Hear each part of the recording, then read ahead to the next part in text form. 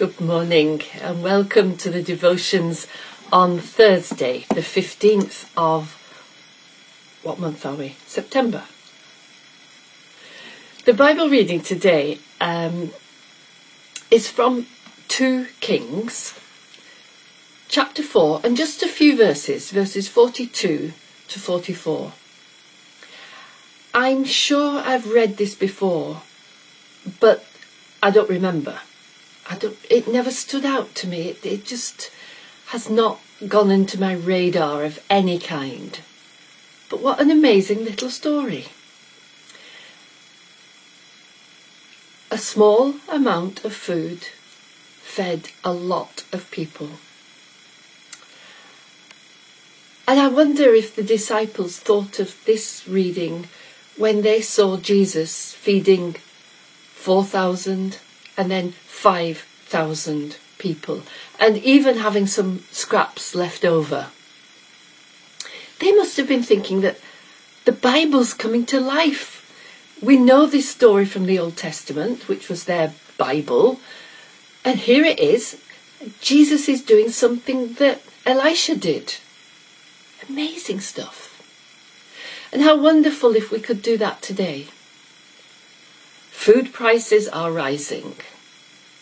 There's a shortage of grain because of the war in Ukraine. There's drought. There are prices of olive oil have gone up because of the olive oil harvest being so poor, because of the drought in Europe. Floods have wiped away food in Bangladesh. And yet, food is being wasted. People are starving when other people are throwing food away. What an unjust world we live in. And yet there is hope, because God will use what we offer him and even use the scraps. And here is hope. Even the scraps of humanity that sometimes we feel we are. We don't feel important. We don't feel that we're going to do anything wonderful. But God will use even us. Even the scraps of conversation that are a bit throwaway comments, God can use. As long as we offer up ourselves to him, to be used by him.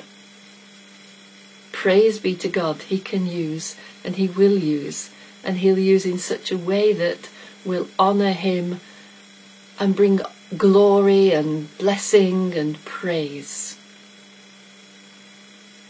Let's thank God for that.